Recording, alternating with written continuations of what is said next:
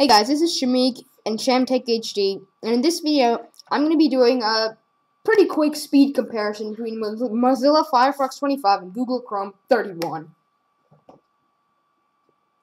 So in the first test I conducted was a Sunspider benchmark, which tests how fast browsers load web pages, and in this, Google Chrome got a score of 370.2 milliseconds, and Firefox got a score of 498.5 milliseconds. So the winner here is clearly Google Chrome, as it can render web pages quicker. The next test I did was the hardware acceleration test, which is pretty much how well the browser can use the GPU to render graphics. And in here, Google Chrome got a measly 3 FPS with no settings change, and Mozilla Firefox got a slightly better, but still bad, 16 frames per second. So the winner here is also, well, no, it's actually not also, but it is Mozilla Firefox.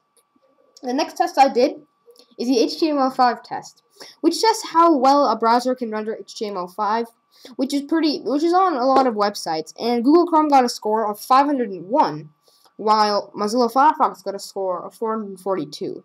So here, Google Chrome scored a lot better than Firefox, which means the websites would look how they're supposed to be displayed better on Google Chrome than on Firefox, but I have yet to find any websites that have actually not been rendered on Firefox right. So the final verdict really comes down to the type of PC you have and what you do. So if you have a mid-range or even a high-end PC, Google Chrome is probably the best option for you, because both of these browsers really perform very well when loading up web pages, but Google Chrome, as you saw in the Sunspider and HTML5 tests, does perform better, significantly better, which means it would be faster. But on a higher-end device, you're not going to be able to see the difference that much. But when it comes to HTML5, you would. So I'd say if you're on a mid-range or high-end PC, Google Chrome 25, no, Google Chrome 31, my bad, is the way to go. On the other hand, if you're on a low-end device, then Mozilla Firefox may suit your needs.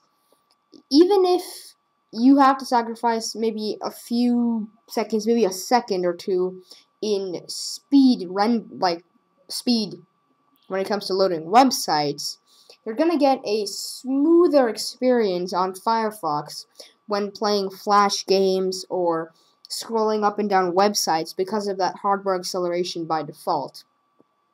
Now, you can definitely turn on some settings in Chrome that will allow you to turn on hardware acceleration. So this is definitely an option if you use Google services or synced in with Google Chrome. So yeah, there you have it, guys. Thanks for watching this quick video. Lastly, I loaded up a pretty graphical website called Lifehacker.com that I did not contribute in any way on both Firefox and Chrome, which you can see here. And as you can see, they both loaded very quickly on a relatively low-end device, so you probably will not see much of a difference. So whichever browser you pick, you're not going wrong. Hope you enjoyed this video, guys. Be sure to give it a like, subscribe, and thanks for watching this video.